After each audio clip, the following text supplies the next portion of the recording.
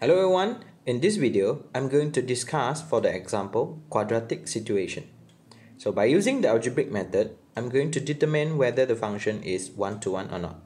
So given fx is equals to bracket x minus 1 bracket square.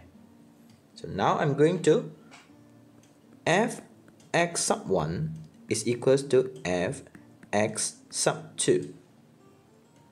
Then I'm going to substitute the equation, which is x sub 1 minus 1 bracket square equals to x sub 2 minus 1 bracket square. Next, I'm going to simplify the situation where we will have x sub 1 minus 1 equals to square root of plus minus x sub 2 minus 1 bracket square. So for this case, x sub 1 will be equals to plus minus square root of x sub 2 minus 1 square plus 1. So where x sub 1 is not equals to x sub 2.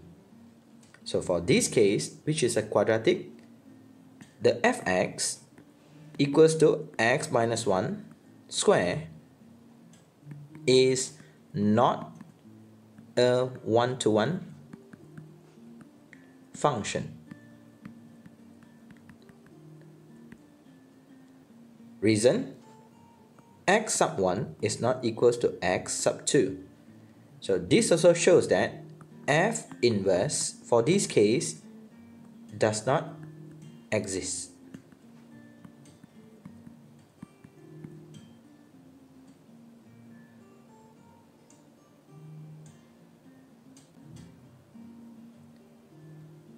So now I'm going to use the graphical method to determine whether the following function is one-to-one or not. So for the cases of quadratic, we need to sketch the graph. In order to sketch the graph, we need to undergo several steps. Step number 1 refers to the function and determine the shape. If, for this case, it is a standard form where a x plus h square plus k. By referring to the function, in here the a is equals to 1. A is greater than 0, meaning that the shape will be U shape. Second step is to determine the intercept for x-axis and y-axis. So in order to determine the x-intercept, when y equals to 0, so we will have 0 equals to x minus 1 square. So x will be equals to 1. So the coordinate will be 1, 0 for the x-intercept. Next, we are going to determine the y-intercept. When x equals to 0.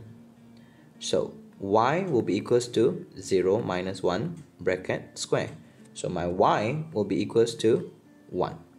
So the coordinate will be 0 and 1. Step number 3, we have the standard form. So in this case, fx is equals to x minus 1 bracket square. So in here, our minimum point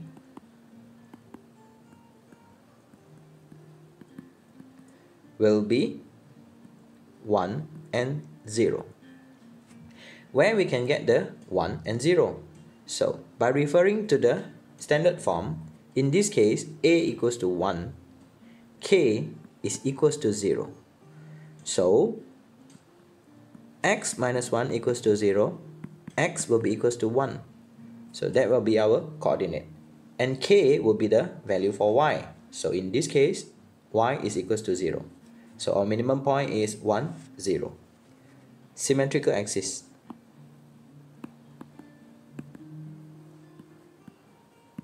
So for this case, the symmetrical axis will be x equals to 1. So now we are going to sketch the graph. So first, by referring to the shape, so we have a U shape. Second, we are going to plot the intersection. So for the x-intercept, the point will be 1, 0. So this case, we assume that 1 is over here, 1, 0. For the Y-intercept, it will be 0, 1. So here will be the location.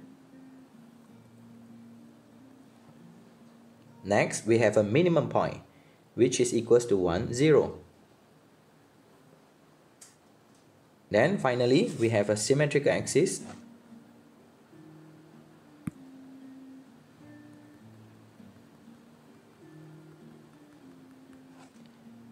X equals to 1. So finally, we can sketch the graph.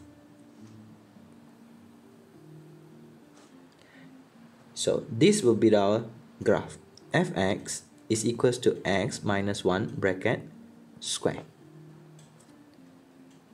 So now I'm going to determine whether the function is 1 to 1 or not. By using the graphical method, we need the horizontal line test.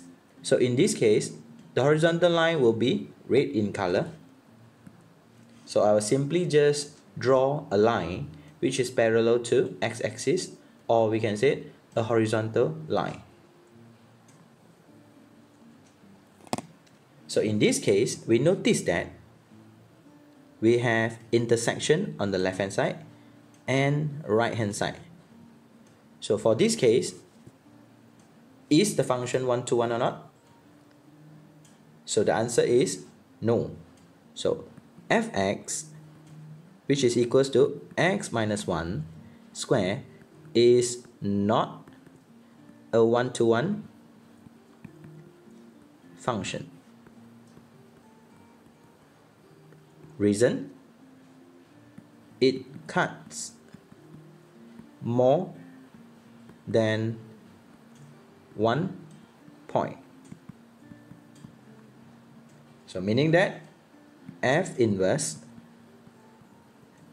does not exist. So here we are, and thanks for watching.